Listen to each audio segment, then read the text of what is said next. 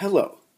In a previous pair of videos, we derived expressions like the one on the board showing the concentration of an aqueous solute remaining after it had been extracted one or more times into an organic solvent. In this particular video, we're going to see how this extraction process is or isn't related to statistics and probability. When I was just a student, I worked for a boss who told me that solvent extractions were commonly done 3 times. So in our particular equation here, we would have J equals to 3, because that would achieve a 3 sigma extraction. We would get 99.7% of the solute that was originally in the aqueous phase transferred into the organic phase. In this video, we're going to look into that claim in some detail. Because the claim involves percentages, we need to make a small modification into our solvent extraction equation. Simply, we are going to divide by the concentration of S sub 0 from both sides.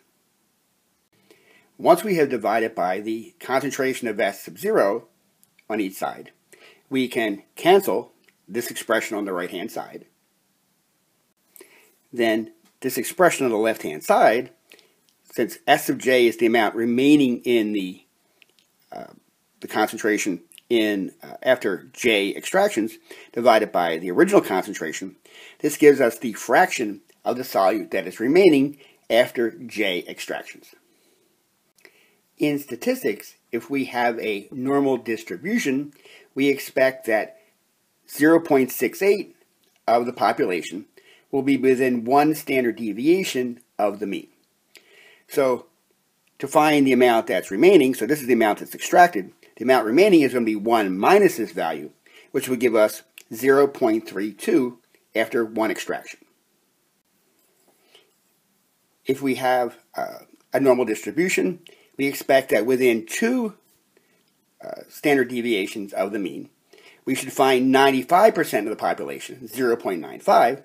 So therefore, the amount remaining, since 0.9 would have been extracted into the organic solvent, the amount remaining would be 1 minus this value, which would be 0.05. Again, if we have a normal distribution, within 3 standard deviations of the mean, we would expect to find the probability of finding a particular member of the population should be 0.997, which means the amount remaining in the aqueous phase, if this were true, would be 0.003. So to summarize, 1 sigma would correspond to J equal 1 extraction, supposedly. 2 sigma is J equals 2. We would get this if this proposition is true. And 3 sigma is J equals 3. We should have 0.003 as our fraction remaining after 3 extractions. Let us assume for the second that this is true. If it were true, then this expression to the 3rd power should be equal to 0.003. We can solve for the expression inside the parentheses by taking the cube root of each side. We can use the fact that the cube root of some expression cubed is simply the expression inside the parentheses, and we can calculate, using a calculator for example, the cube root of 0.003 to give us the expression on the right-hand side. Having extracted the square roots, we get that the value of this expression to the 1st power, mind you, is equal to 0.14422.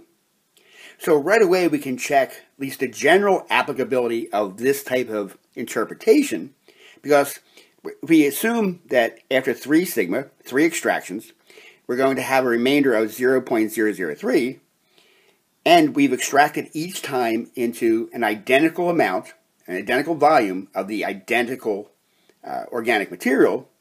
After 1 extraction, this expression should be what we get after 1 sigma. There should be a remainder of 0.32. But that's not what we get. We actually get 0.14422, which shows that, at least as a general prescription, This type of analysis of the efficiency of extraction in terms of sigma values in probability and statistics does not hold.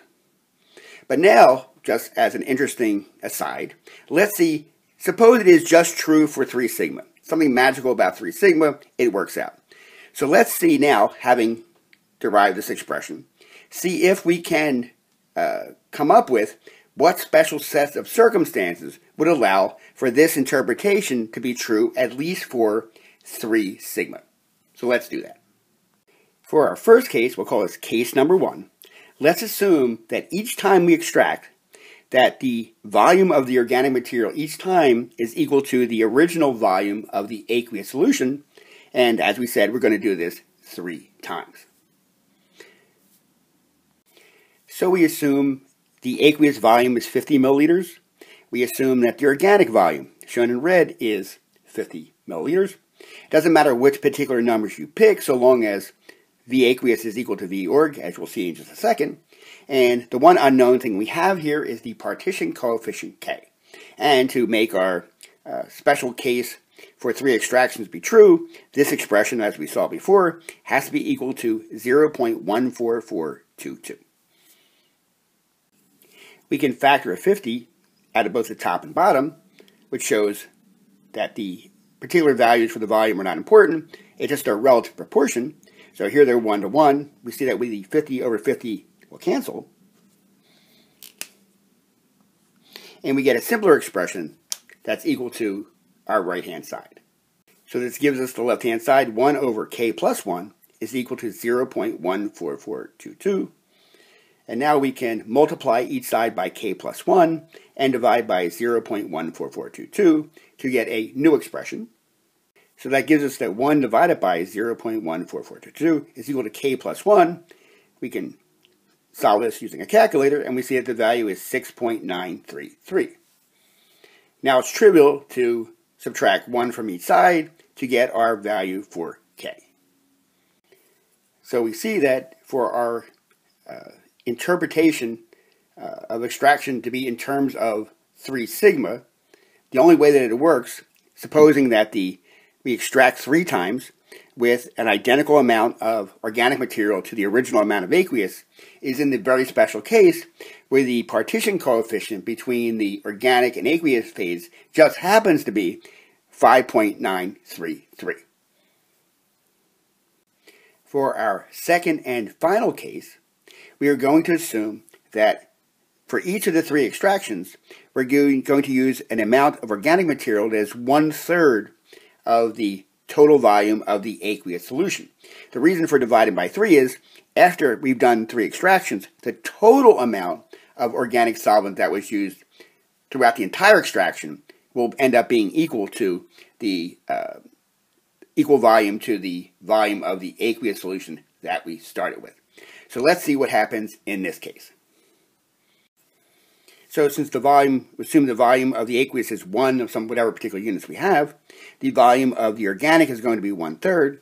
So that gives us the expression 1/3 divided by K over 3, because that's K times 1/3, plus 1 on the left-hand side. And we know this is equal to 0.14422. So let's see if we can simplify the left-hand side the following way. The first step is simply to replace 1 by 3 divided by 3. And we know that we can do that by the properties of fractions. Once we do that, we see that we can factor out a 1/3 from both the numerator and the denominator to simplify the expression. So now we have 1 divided by K plus 3 equals 0.14422, assuming that we had 3 extractions with 1/3 of the volume of the aqueous solution each time, and assuming that after 3 extractions, we've done the same amount of removal that we would get if we had a 3 sigma situation in a normal distribution.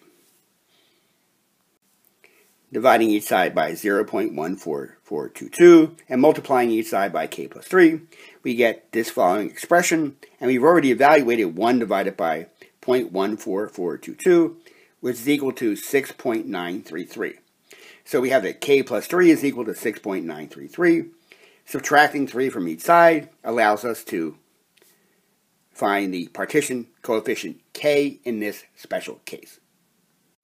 That gives us a partition coefficient in case 2 of 3.933. So in summary, what have we learned? Well, we've learned that in general we can interpret the efficiency of a solvent extraction so long as we use the same amount of organic solvent each time as a probability problem involving 1, 2, or 3 sigma. We found that even if it were true for 3 sigma, it's not true for 1 and 2 sigma. Then we assumed, suppose it is true for the 3 sigma case, J equals 3, and we took two different examples of how much organic solvent we use to extract each time. What would have to be the partition coefficient for it to be true in these special cases? In the case where we extracted 3 times, each with V org equal to V aqueous, for that to be true, that we can do that 3 sigma interpretation, the K would have to be 5.933. And if we used a third of that amount each time, so that after 3 extractions, the total amount of organic solvent was equal to the original volume of aqueous solvent, for our 3 sigma mistaken interpretation to be true in that special case, the partition coefficient would have to be exactly 3.933, or it would not come out. I thank you very much for your kind attention. Please stay safe out there, and as always, have a good one.